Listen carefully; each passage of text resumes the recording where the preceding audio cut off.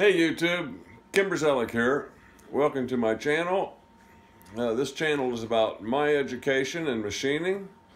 You're here if you wish to follow my successes and my blunders. I promise to show everything, the good and the bad and the ugly. I have a Harbor Freight Central Machinery 7x10 mini lathe. Right now it has the 4-jaw 4-inch chuck, which I added. Comes with a 3-inch 3-jaw. I removed the compound and added this block of aluminum for my tool post for stability. I have what I would call the poor man's DRO. This came with the screw, so I believe it's probably for accuracy. I couldn't explain how all that works. But I got some mail today. The one thing that Harbor Freight Mini Lathe does not have is a tachometer. So this was on Amazon. It was about $18. It comes with the wiring, the magnet, comes with a wiring diagram. And they want you to be happy. They have a email address on there if you have any problems. I guess the most common problem is having the magnet upside down. I also got some new inserts. Not really new to me.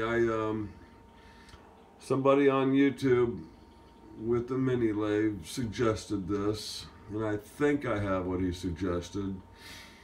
The package only says MT 32.52 chip breaker. What I ordered had quite a bit more information following the MT, so I'm not 100% sure how to read that. I know there's supposed to be a lot of information on the back of this as to the characteristics of the insert, but this is my second round with this. I just wanted to have some extras. It does do a fantastic job with aluminum. And little project I was working on is a thread gauge. I know you can buy these for $4 or $5,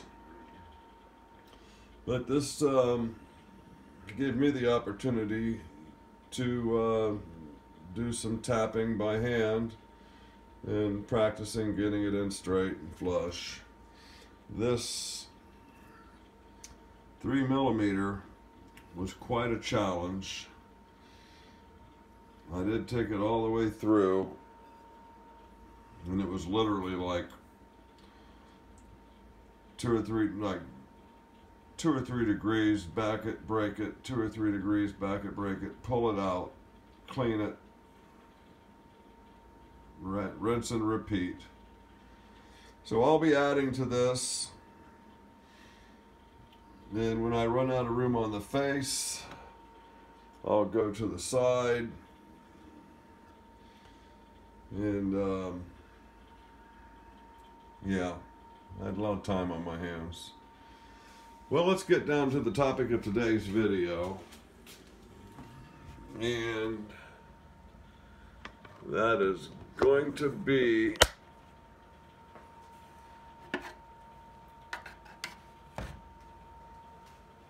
changing the gears for a threading operation. I have a previous video on threading, and I proclaimed that there's taps and dies, and I don't need to ever do this again. And let's just say that wasn't terribly successful.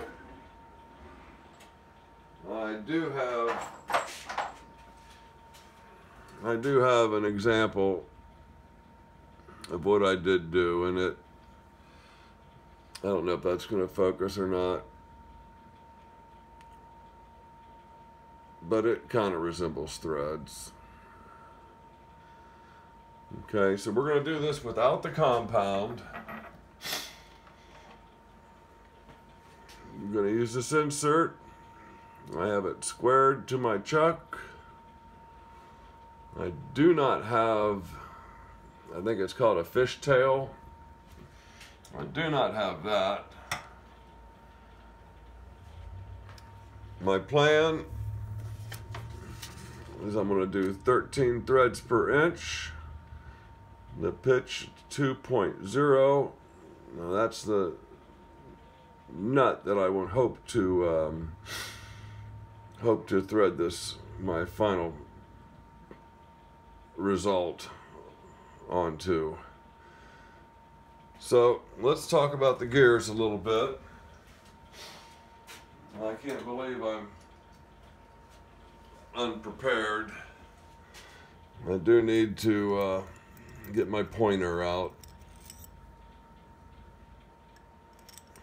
Such an elegant tool. Okay, so basically there's 4 gears here, A, B, C, and D. So here's A, B, C in front, and D. Okay, what this 13 threads per inch is asking for is a 40 tooth here, 65 in B, and that's already a 65, a 60 in C, and a 30 in D. So I need to remove A, C, and D. So there's cap head screws here. For some reasons, there's 2 different sizes. So let's loosen up B and C first. And then I'll go to A and D.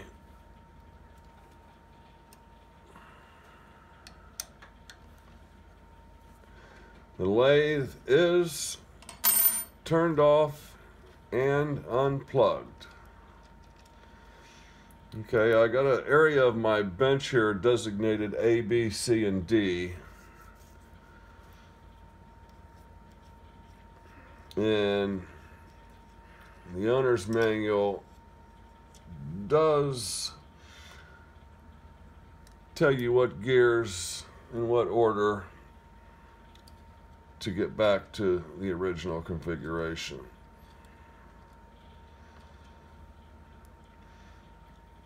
So there's A, B, C, and D. So first we're going to remove A.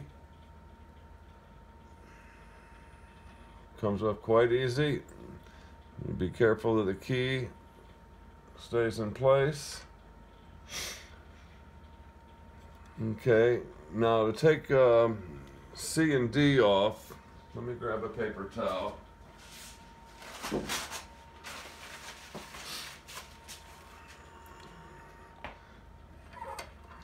Right, you can't see it yet, but there's something back here. It's called the Banjo Gear. And there's 2 nuts back there for adjusting the gear train. And I just want to get it. There we go. And then I'm going to go ahead and loosen up the bottom one as well.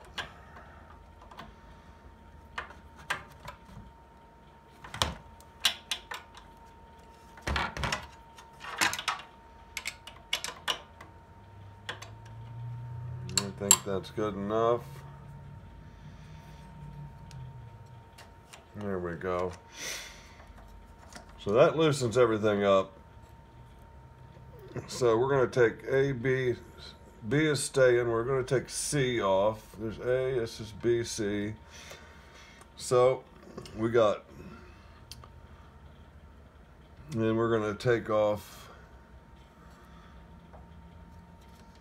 this one. And I try to keep these keys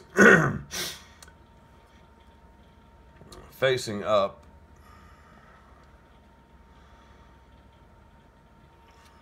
Obviously, you don't want them to fall out.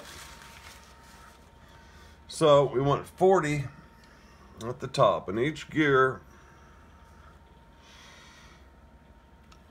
has a number stamped on it. And you just find the corresponding number that you're looking for. Okay, so there's 40. That's A. Okay, B is 65. We already have that one on there. Now we need C is going to be 60. So C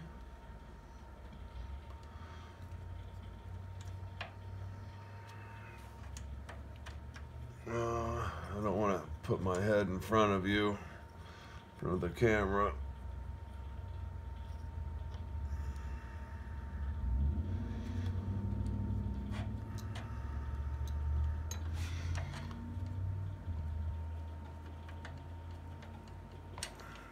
Okay, it's a little tough with a Banjo Gear.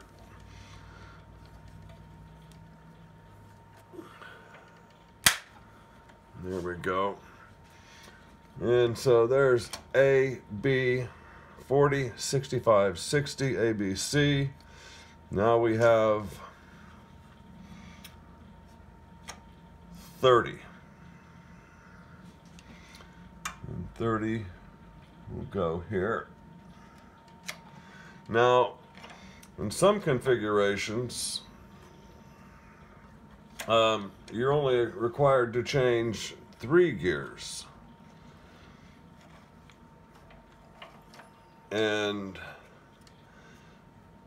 you just pick any gear in the bunch, whatever it takes to complete the train.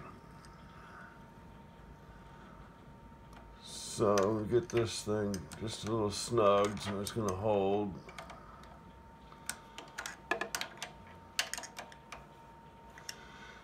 And then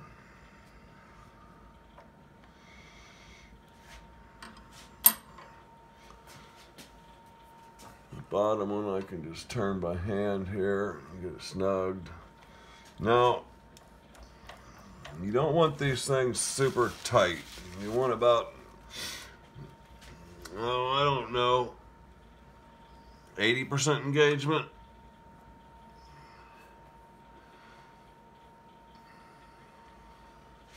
I'm going to have to put my head in here just a second.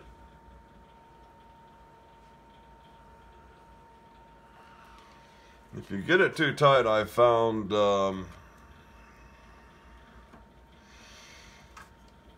it doesn't want to reverse.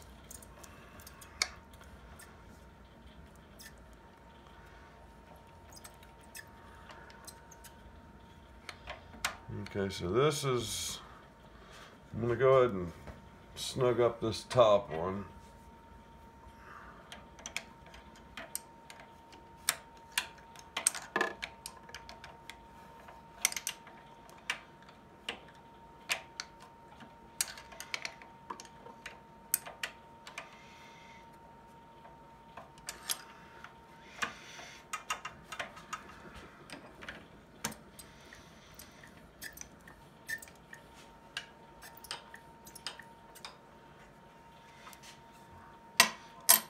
You can really feel it if it's too tight. You can, reverse seems to be less forgiving than forward.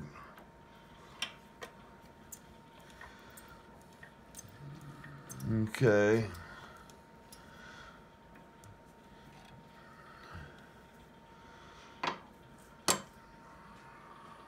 I'm operating in low range.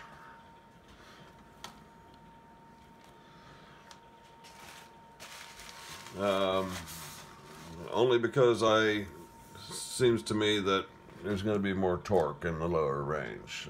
I could be wrong about that. If you can correct me, I would love it.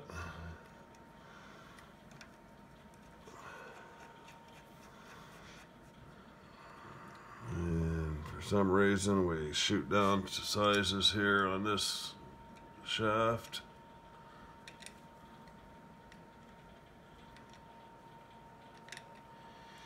So why am I trying to put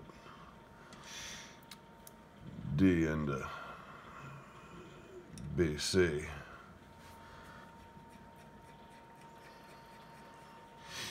Okay, I don't have any I don't have any material chucked up and or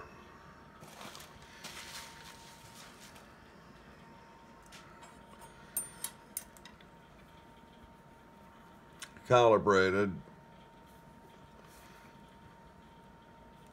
I wasn't intending on doing any threading on this video, but since you've hung around this far, let's go ahead and stick something in the chuck, and let's just do a scratch pass